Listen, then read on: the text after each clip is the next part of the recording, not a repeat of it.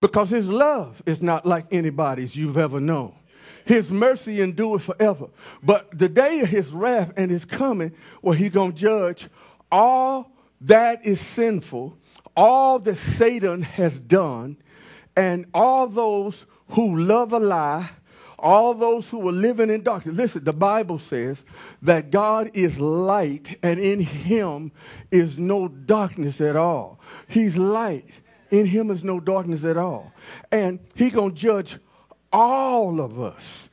All of us. And that's why it says every knee will bow and every tongue is going to confess Jesus is Lord. And it ain't going to be no casual, well, okay, I guess. It's going to be with everything in their fiber.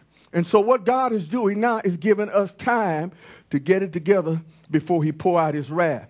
Romans chapter 1 and verse 8 says, for the wrath of God, here's why God's going to pour out his wrath. He said it's revealed from heaven against all ungodliness. Now, don't get this twisted. As much as he loves you and he's going to pour out his wrath against all ungodliness. Now, the devil don't want you to hear this. See, because this is not how you get people, the devil say, to come back to the house of God. But God will want you to hear this because it's in the Bible. Amen. For the wrath of God is revealed from heaven. It's revealed from heaven against all ungodliness. Now, what your job and my job is to figure out what in my life is ungodly. It's simple. I don't have to judge you. You don't have to judge me. But all we have to do is, that's why it's so hard for me to read the book and for you to read the book. Because there's a devil say that if you read that book, the Bible says this, it's a mirror. And it's going to show you, okay, that page you good. Oh, Steve, there's some ungodliness there. Because you are doing or not doing that. That's ungodly. And so here's how it works. God is either saying, repent now, change now, or if you keep that up or don't do that, you're in trouble with me. Because I love you, remember the word, I'm correcting you now. And because you love me, like with the car, soon as I point that out to you, hey, son, you wrecked the car, you love me, you're going to fix that right away. You don't love me, you're going to turn the page and say, get out of my face, old dude. I do what I want when I want. Then, I love you too. I'm going to be patient. But when you get in trouble, you're going to need me. And what will happen is your faith ain't going to work like it would. You're going, Daddy, they got me locked up. And you're going to worry if I'm going to come get you out of trouble. Because trouble going to come to you. See? So, what he wants us to know is that an unrighteousness. So, you don't have to worry about all them people as hypocrites. Because everybody you know got some ungodliness in them and some unrighteousness in them. So, it's no sense in me pointing at you. No sense you pointing at me. No sense in going to church. Don't fall for that. All them people at church is hypocrites because all the people in the club are too. All the people at the picnic are too. All the people at the party are too. Everybody got some ungodliness and unrighteousness in them. And so you just got to make sure you handling the ungodliness and the unrighteousness in you, because everywhere you go, I ain't going to play the dozen with you, but if you go, ain't of them got it in them too. And the message is, flee the wrath to come, everybody. Because God is, the Bible says this, brothers and sisters, no respect of persons. So if it makes you feel good that there are going to be some preachers, feel good about it. But there are going to be some people like you too. Yeah. So the preacher could be laughing, be some people like you. Yeah. We all have sinned. And we all are waiting on the Lord to return. Are you with me? Come on. I'm going to finish up here. Now, here's the questions that's being asked. You know, I did a little survey, and a lot of people are asking. They say, if the wrath of God is true, if that's true, more Christian churches don't preach on hell anymore. You know, if I went to church for a year, to a church, and they don't preach on hell anymore, then I'd be concerned. Somebody didn't say hell, or somebody didn't say there's a reason. You know the reason why we should talk about hell? Because you need to know there's a consequence. Listen, if you went to work and your boss didn't say, now, I'm going to fire y'all if y'all don't come to work sometime. You supposed to be there 8 o'clock. 8 o'clock become 8:05. 8:05 become 9:05. Sometimes he got to let you know now, y'all supposed to be here at 8 o'clock. Your working hours is from 8 to 5 now. What he trying to tell you, if you ain't here at 8 to 5, you keep that up, you're going to get fired. Now, I don't care where you work. Sometimes they're going to let you know now, all right, now, y'all clock in when you go to lunch. Clock out when you go to lunch. What they trying to tell you, you keep clocking out, don't go to lunch. We don't know where you at. We're going to write you up. 3 write-ups. You might be terminated. They're trying to tell you, you keep doing that, you're going to hell. Some kind of way they letting you know. You miss these meetings. We got mandatory meetings. You need to be here. You ain't here. We're going to ask you why. You keep on missing them. We're going to, okay, you're going to be terminated. You're going to hell. And so people are comfortable with going to church and never hearing about hell. That ought to let you know right there something wrong with that picture. I ain't say every Sunday you go, you ought to hear about who wants to work for a boss every time you go in there. Y'all going to be fired, you know. No. But do a majority of Christians believe you go to hell if you die? A non-believer? No. People believe today that everybody going to heaven. Non-believers. Folk be flipping the bird to God and they going to heaven. Something wrong with that. Given their belief in hell, why don't Christians speak about it incessantly? How can you believe that all of our houses right now as we sit here is on fire and the usher know it and she going to just sit here?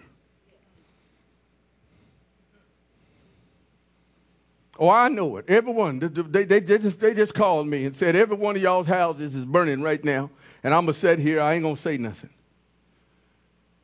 First question you'll ask, who knew?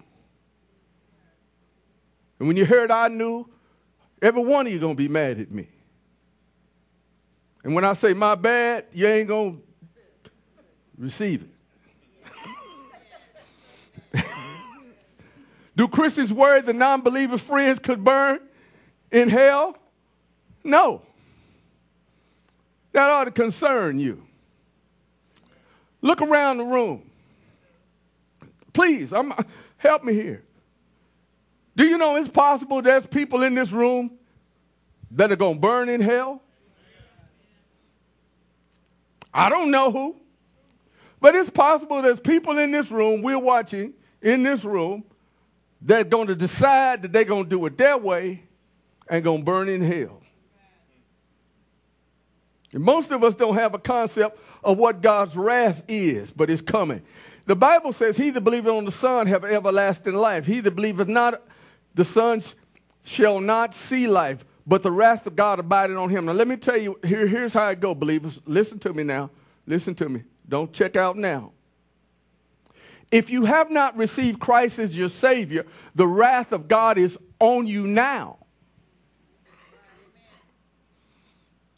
Somebody say, well, no, it's going to come. No, it's on you now.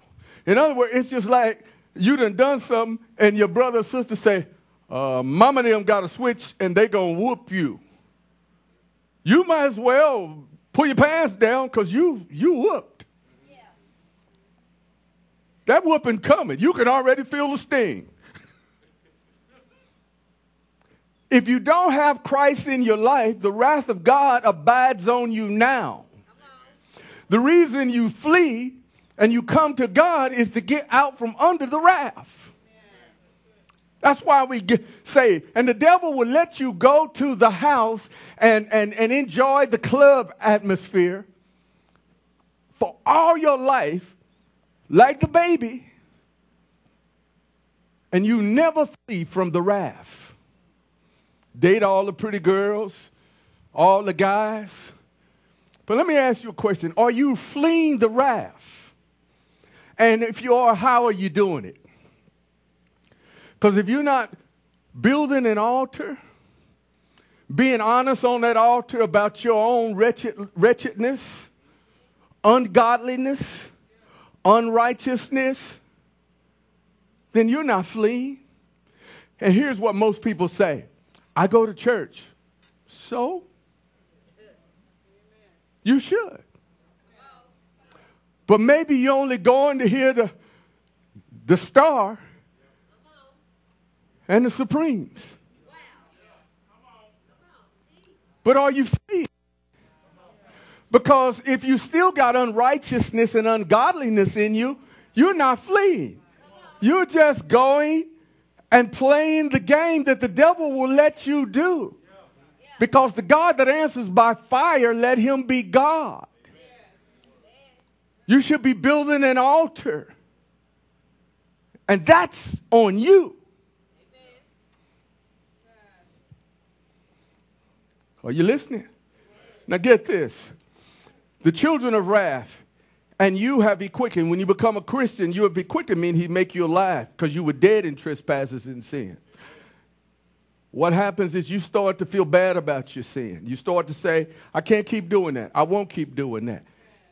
You have to change friends sometimes. It won't happen overnight, but you will. I would be lying to you. Anybody that tells you you can keep your same friends is lying to you. I can't tell you just break up with that friend and break up with that friend, but I will tell you, you can't come to Christ and keep the same friends that cause you to do habits that cause you to trespass and sin.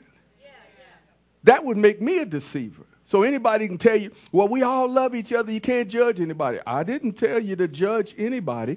I simply told you the truth of the word is that if you have an issue in your life with drinking Drano, why would you, if you're trying to get off of Drano, go out and gather friends that drink Drano?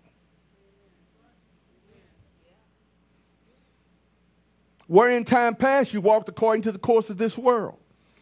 That's what becoming a Christian is. I'm trying to help somebody get from first base, which you've been in for 20 years. I go to church. Well, since COVID, you ain't been to church.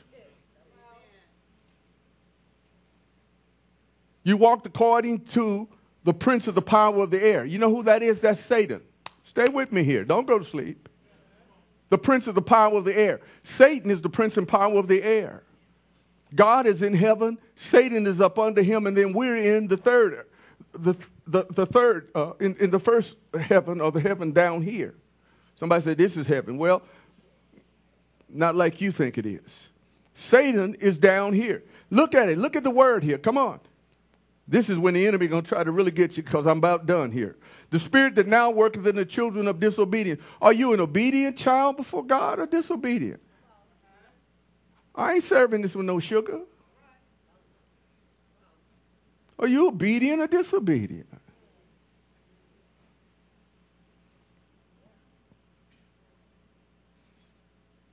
I mean, you can answer that. And you know what? Somebody say you can't live the saved Christian life. That's a lie. Let's all live the saved Christian life for the next 30 seconds. Come on. Okay, good. We've done it. Now let's live another 30 seconds. Okay, good. Let's live a minute. We're going to read our Bibles. We ain't going to cuss. We ain't going to drink. We ain't going to have sex with people that we ain't married to. We ain't going to watch no porn. We ain't going to tell no lies. And if we're struggling in that area, we're going to go to and Lord help me because I'm struggling in that area. I'm your son. I know you don't like that. Amen. And then we're going to start all over. Okay, for 30 seconds, I'm not going to watch no porn. For 30 more seconds, I'm not going to smoke no weed. I feel like I love weed and I got to have it, but you know what? Hey, I'm not going to, everybody's smoking weed around me, but you know what? I'm not going to smoke it. You know why? Because I'm going to another God.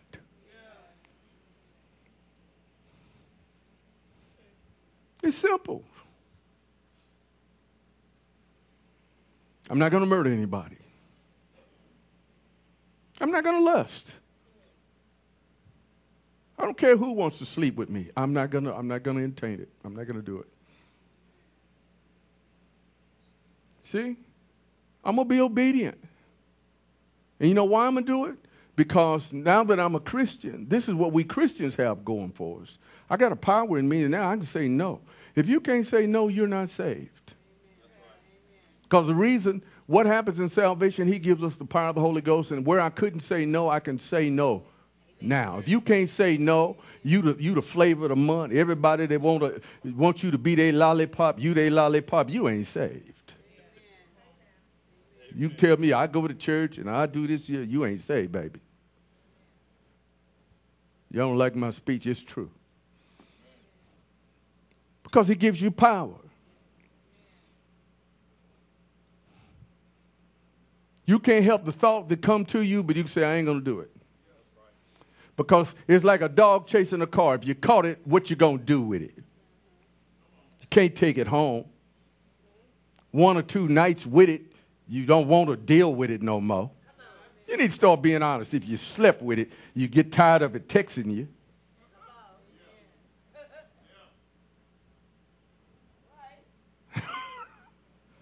Am I being like a fly? What?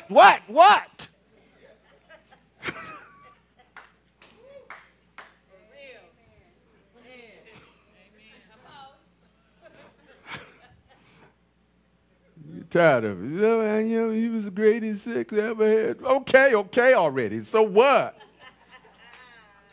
You know, oh no, I ain't got no money. I know, I ain't getting no. I'm not gonna pay no rent. No. You know what I mean? I mean, you got to think about it. Like a dog chasing a car. Okay, if I caught it, what I'm going to do with it? What it going to bring with me? How many kids it got? What kind of baggage it got? What stupidity does it have with it? What ignorance does it have with it? Showing up on my door, you know what I mean? Bringing mess with it.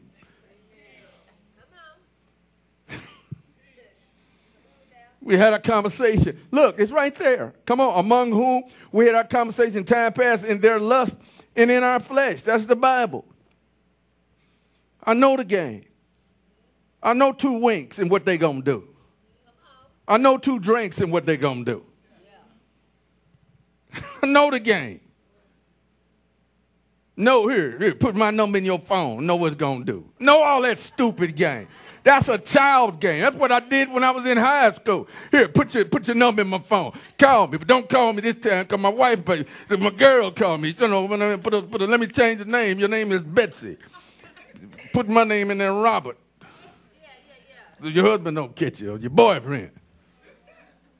You know the game. Give me your number. No, give me your number. You know the stupid game, but you're going to play the stupid game with your old self, too. Ain't just these young kids playing, these old fools playing this stupid game. Your mama playing it. Your grandma trying to get some, a hook up. The old self. Grandma, sit your butt at home, go read your Bible. Close to heaven. You ought to be reading the Bible. You out there. Where grandma? She out there shaking her behind. She ought to be at home reading the Bible. You know I'm telling the truth. Old self, nearly 60 plus years old, you still out there. Go home, grandma. Get out the streets. Grandpa, with his old self, can't barely walk out there trying to lay it down. Go home. Ooh, put a chain on him and drag his butt home. Y'all know I'm telling the truth. You know I'm telling the truth. That's because the spirit of that devil got these old folks. They ought to be at home saying, Lord, I'm like Red Fox, I'm coming, Elizabeth soon. They ought to be doing that. They butt out in the street. Ought to be there repenting for all the stuff I've done. I'm sorry. Because I know I'll be coming soon, but out in the street. Because it's a spirit. It's so powerful. Don't look at me like I'm a fool.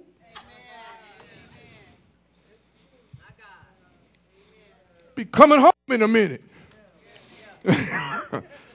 Out there trying to get their last groove on.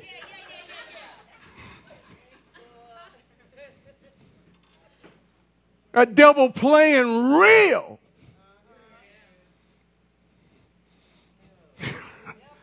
The Bible says, fulfilling the desires of the flesh and the mind, whereby the nature, the children of wrath, even others. For the wrath of God is revealed from heaven against all ungodliness and righteousness of men. Now get this, and let me tell you why. How the wrath of God can be presently seen. Quickly. Verse 24 of Romans. The Bible says, here's how it can be seen. Therefore, God gave them over. Here's how it's seen. God gives you over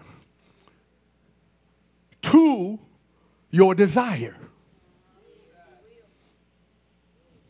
See, we've been waiting on the hammer to fall. Bam! Like killing a bug. Bam! Oh, he's seen the wrath. No, the wrath is when somebody head to the kitchen to get the raid. In other words, you know, that mouse or that rat or that bug, it's on. In other words, that fly, you know, you get that dish rag. How many good with that dish rag? Or that baseball cap. I'm good with the baseball cap. But the wrath is on. Here, look. It says, therefore God gave them over to sinful desires of their heart to sexual impurity for the degrading of their bodies. So here's how he reveals wrath. Come on, I got about 3-4 scriptures. I'm out of here. But here's how and why we come to help you with your altar. Because when God sees that you want his wrath, he simply does this. He says, I tell you what, I've been bringing the truth to you, trying to get it to you, but since you don't want it, I'm going to give you over to your sinful desire. See, I told you, because he loves you, he chastened you. Put your hand out, darling. Put your hand, put it out. Stop. That's chastisement with his word. But you know where you in trouble? When you no longer get chastised. When you buck wild. That's what most people are doing now. They sitting back, I don't have to go to church, I don't have to do this. Cool. It ain't about love, because God so loved the world that he gave his only begotten son. And he loved us when we weren't righteous. But let me tell you when you know you're in trouble, when he don't chastise you no more. I could tell when I was in trouble, when I done something wrong, and Levi Conley knew I done it wrong, and he just kept walking. That's when it was danger. He knew I done it wrong. Did you break that window, Steve? Yes, sir.